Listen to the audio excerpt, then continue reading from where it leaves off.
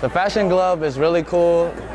There's like all types of people there, and we're learning a lot from each other because everybody has their own interest in fashion. I mean, the club is really new, so we didn't do much yet, but we did look through some magazines and we cut out some things that were appealing to us, and we're gonna make collages or stuff like that. But today we're gonna meet.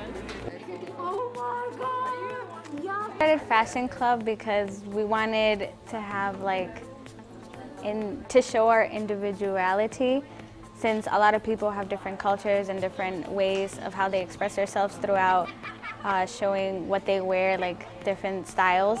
And so we wanted to, learn more about different styles and incorporate that with our own.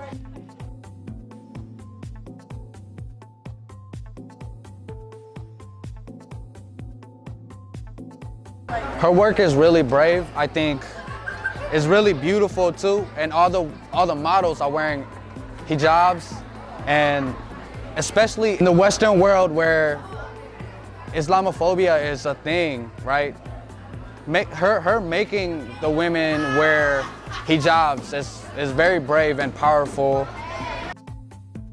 I heard about her, I saw it on Facebook, a video of her where she showcased her work with hijabs, and it was like the first fashion runway with people who had hijabs, and I thought it was really inspiring because it was part of her culture and other people's culture.